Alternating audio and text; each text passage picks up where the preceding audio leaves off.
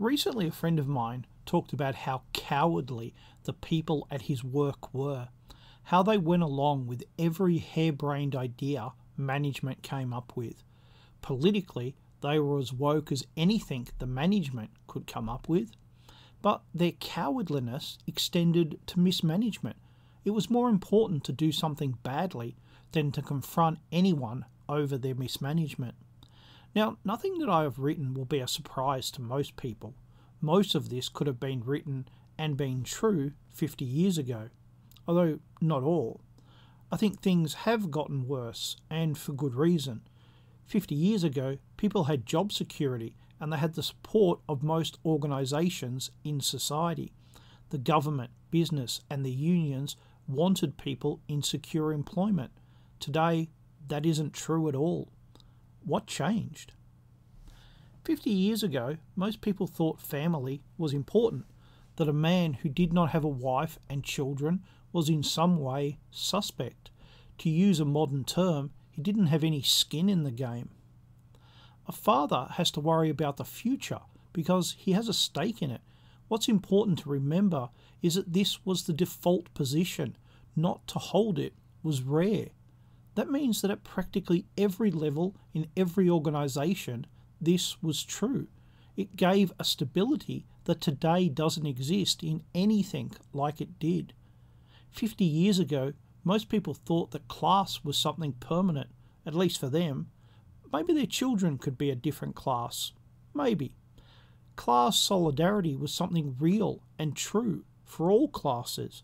Each guarded its rights and privileges jealously, the things that made it distinct, the things that gave it character. 50 years ago, there was no such thing as gender. There were two sexes, male and female, and everyone was one of four types, a man, a woman, a boy, or a girl. And it was unchanging and solid, a constant. Marriage was also regarded as permanent, and the idea that a parent would be prevented from seeing their own children was something that happened in dictatorships. Family was forever. 50 years ago, most people lived where they were born. Immigrants certainly existed, but it was possible to live somewhere and have no contact at all with an immigrant. Imagine that, if you can. 50 years ago, people thought a job was for life. There really did exist permanent, lifelong employment. That was true until the late 80s. Everything and everyone had a place, and most people couldn't imagine a world in which that would not be true. That included the organisations that these people belonged to, or whose purpose was to serve them. When people complained that there was the idea that even if they were wrong, they would have support, that they would not be a lone voice crying in the wilderness, even that wasn't always true, but it was much truer than it is now. Today people are taught not to stick up for themselves, not to create waves. Anti-bullying programs are not about protecting people, they're about keeping people in their place. In the past, if you saw someone doing something weird, you called them out. Today, that's called bullying. Honesty is discouraged at every turn. Don't tell the weirdo that they're weird, because that's not allowed. Instead, you must learn to suppress what you think and follow the program. And that has occurred at every level of society. But why? Why have people gone along with this? Because there's no solidarity today. Everything that seems solid and permanent is crumbling before our eyes.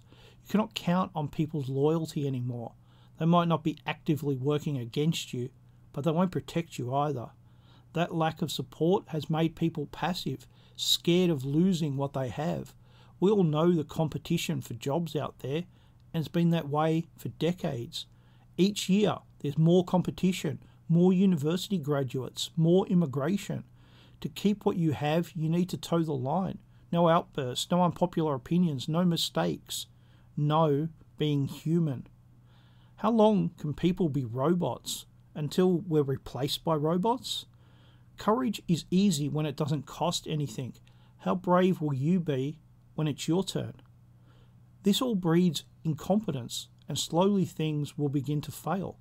The only answer is for us to provide support to each other, We need to speak up for each other, and we need to financially support each other, hire our own people and be loyal to them.